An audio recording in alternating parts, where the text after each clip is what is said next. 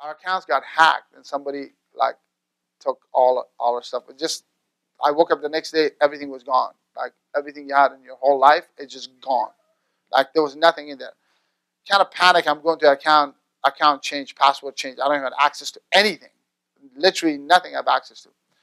So I was sitting there. I was like, you know, you get devastated because it's like, okay, who's going to pay the rent and who's going to pay all this stuff, the bills and everything? Because you have zero money literally, and all your all your investment is just gone. Somebody just. Anyways, this was a few months ago. Be careful.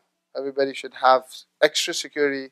This is the #1 thing now happening in America is fraud on your bank accounts and on cryptos and other stuff. But anyways, so I was sitting with my wife and you know, you never want to break these things down like that to your wife. Say, okay, we lost everything, because you know it's very difficult for them because they see you as the one who's working and bringing the money, and they have that security and tranquility, and they can really, you can shatter their whole world, and they get depressed over these things. So I was breaking it out easy. I said, you know, one of my accounts was hacked and this and that. So okay, and I thought she was just okay. I said, you know what, you have to make really du'as because all her accounts was hacked.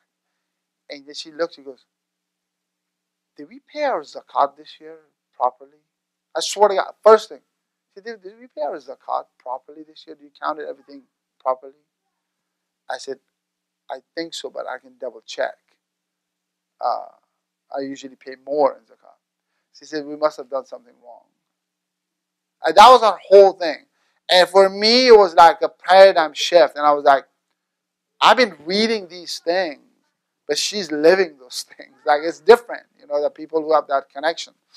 So, and obviously you do what you have to do, but, you know, it took a while, about 3 months, but alhamdulillah, we were able to recover a lot of stuff. So, but anyways, the point is that you have to realize everything is from Allah, and what wrong have you done that this come to you? Like, people always ask about political situation in our countries, and I just, you know, it's the best example is Sayyidina Ali, when they went to him and they said, when Sayyidina Abu Bakr and Umar were in charge, like, look, we had like amazing khilafah, no fighting, no. Now, ever since, you know, Uthman and you took over, like, we have fighting and we have all this corruption and all this stuff.